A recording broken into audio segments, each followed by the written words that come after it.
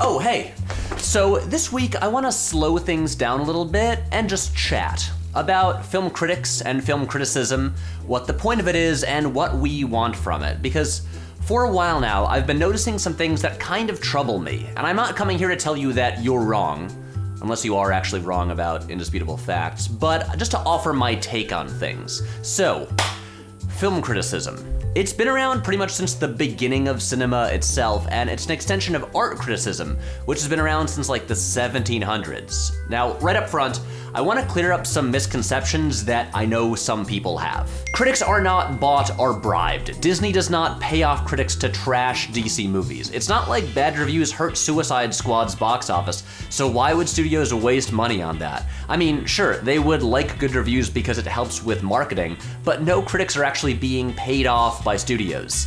That's nonsense. Critics are not an amorphous entity that all conspire together with one single opinion. So when someone complains about the critics, they really mean hundreds of individual people, all with their own unique opinions. And critics do not hate everything. They have to watch every movie that comes out, so you genuinely have to love movies if you want to do that job.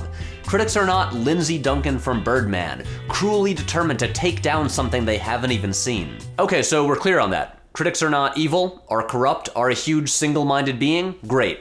Let's move on. Quick disclaimer, in this video, I'm referring to critics specifically as the people who regularly review new movies. So while I make some videos that are technically film criticism, I don't count as a film critic. I've never done a review before. I did a survey on Twitter the other day where I asked people who their favorite critics are, and I was kind of shocked at the answers. Probably more than half the critics mentioned are YouTube film critics, and a lot of people said that they don't follow any critics who write traditional, like, written reviews.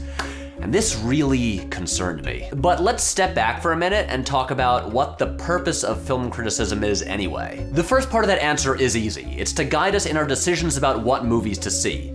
A review should give us an idea of what a movie is and whether the critic thinks it's worth seeing. That's obvious.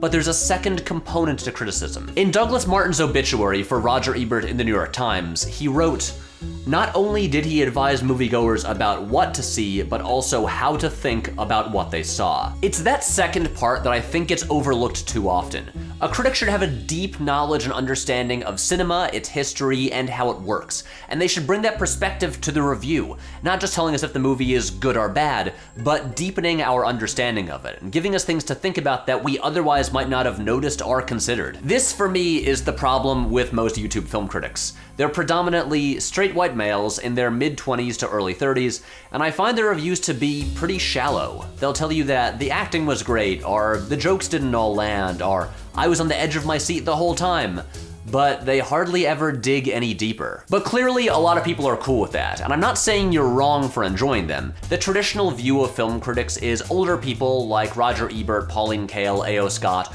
who are film experts, who are like authorities on the matter. But now, because the internet has democratized opinions and film culture, a lot of people, especially younger people, want critics who are kind of like friends. Someone of a similar age and demographic with similar interests and tastes who will tell them, yeah, it's awesome, or no, it sucks. Now, I don't think a critic needs to work for a major publication for their opinion to matter. But the qualifications for most YouTube critics seems to just be having seen The Dark Knight at least 5 times in theaters. And to be fair, I did too. And look, before you comment about it, I'm not counting Bob Chipman among the other YouTube film critics because he basically just writes traditional written reviews and then turns them into videos. And look, of course I use reviews to determine what movies I'm going to see. I have my own list of critics I respect whose opinions I partly base my film viewing on, but that's not where the role of film criticism ends. I'm gonna go back to Roger Ebert, the most famous and quite possibly the best film critic we've ever had, and pull up a quote from him. He says, "Why do we need critics? I don't believe readers buy a newspaper to read variations in the line, 'You are correct, sir.' A newspaper film critic should encourage critical thinking, introduce new developments, consider the local scene, look beyond the weekend fanboy specials, be a weatherman on social trends, bring in a larger context, teach, inform, amuse, inspire, be heartened, be outraged." And this to me is the difference between most YouTube film critics and the best traditional critics. The ones on YouTube tend to offer the viewer's own perspective back to them, but the really good ones offer more. I want to read critics who really know their shit, whose opinions, whether I agree with them or not, are educated and come from a real understanding of how film works. Don't tell me this film is gorgeously shot. Tell me why it's shot that way and what purpose it serves. So here's a quote from film critic Matt Zoller Seitz talking about film criticism. He says, "Movies and television are visual art forms and oral art forms. They are not just about plot, characterization, and theme. Analytical writing about movies and TV should incorporate some discussion of the means by which the plot is advanced, the characters developed, the themes explored. It should devote some space, some small bit of the word count, to the compositions, the cutting, the music, the decor, the lighting, the overall rhythm and mood of the piece. Otherwise, it's all just book reports or political op-eds that happen to be about film and TV. It's literary criticism about visual media. It's only achieving half of its potential, if that. And it's doing nothing to help the viewer understand how a work evokes particular feelings in them as they watch it. It is not necessary for a critic of film or television to have created a work of film or television, but it's never a bad idea to know a little bitty, eensy-teensy bit about how film and television are made. I mean nuts and bolts. Where the camera goes and why it goes there. Why a scene included a lot of over-the-shoulder shots of a character speaking, even though the angle prevents you from seeing their lips moving. Why a particular scene was played entirely in close-up or entirely in long shot. Basic stuff. And building on that, with film criticism, I think it's essential to read perspectives different from your own. If you're a 20-something white dude and you only watch reviews by 20-something white dude critics, you're not gonna learn much. Read reviews by women and people of color. Read reviews by critics who know way more than you do about movies. And read reviews by people you disagree with. So Richard Brody is the chief film critic for The New Yorker. He's incredibly smart, he's a great writer, and he knows more about film than I probably ever will. I also barely ever agree with him on anything. A couple years ago, he wrote an article about how just about all the Star Wars movies are bad, except for the prequels, which he considers to be triumphs of cinema. To pretty much everyone watching this video, this is insane. I think it's insane, but it's also absolutely worth reading, because it comes from someone who really knows what they're talking about, and it challenges the opinions that we've held for pretty much our whole lives. Okay, let's talk about Rotten Tomatoes. We have to. Now, I want to clear up one thing that might seem obvious to most people, but I promise you, there are people who aren't aware of this. Rotten Tomatoes is not a group of people who give movies grades. It does not review movies. It has no opinions of its own. Rotten Tomatoes is an algorithm. It is a review aggregator. It adds up every review published for a given movie and then tells you what percentage of those reviews are positive. And the score does not necessarily reflect quality. It's really a reflection of how broad a movie's appeal is. So Thor Ragnarok has a 92%. So does The Shape of Water. Does that mean that critics thought those movies were equally good? Probably not. It just means that the same number of critics enjoyed them both.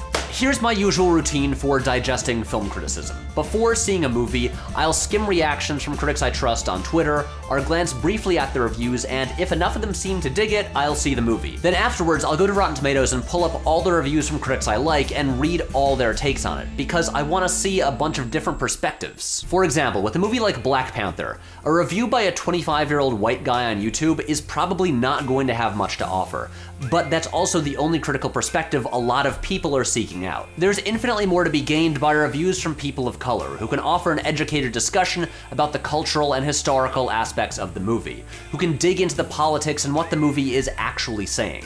After I saw that movie, I had zero interest in looking at reviews that just repeated my own thoughts back at me. I wanted to learn more and deepen my understanding of the film, and I wasn't going to get that from critics whose perspectives were identical to my own. But I think that's reflective of a lot of film culture on YouTube. A lot of people just want to hear someone articulate exactly what they already think, and that can be satisfying. I enjoy it sometimes too. But film criticism is about more than that. It's about having our perceptions of art challenged and expanded. It's a discussion, not an echo chamber. So if you don't already, I highly recommend following critics who write traditional movie reviews. Critics who know more than you about film, who come from different backgrounds and offer different perspectives. And obviously not every critic is good. Plenty are bad, like Rex Reed, that guy sucks. So if you're staring at the hundreds of critics on Rotten Tomatoes with no clue how to tell who's worth reading, let me offer some suggestions. These are some of my favorite critics working right now, and whether you agree with them or not, I think they're worth reading. So Matt Zoller Seitz, Matt Singer, Amy Nicholson, Jen Yamato, David Sims, Drew McWeeny, David Ehrlich, Wesley Morris, Sid Adlaka, Scott Tobias, the folks on the Slash Filmcast, Manola Dargis, Bill Gabiri, Jordan Hoffman, Allison Wilmore, Glenn Kenny, Tasha Robinson, Mike Ryan, Priscilla Page, Britt Hayes, Emily Yoshida, Richard Lawson, Angie Hahn, and go back and read old Roger Ebert reviews, because they're really good. There's plenty more that I like, and I apologize to the ones I'm forgetting right now. I'm sure I'll be kicking myself about it as soon as I stop recording, but what I'm trying to say is that if you like movies, you should read film criticism. Good film criticism. Honestly, it will make you like movies even more. So, that's all. Oh, and one last thing. CinemaSins is terrible. It's absolute garbage, and it actively hurts film criticism, so my recommendation is to not watch it. That's all. Bye. Okay, so if you like the videos we're making and you want to help us make more of them, you should check out the Patreon. If you want to yell at me about stuff and get updates on the things that we're working on, follow me on all the social media links, shout out to Andrew Dunsing, and I will see you next Wednesday.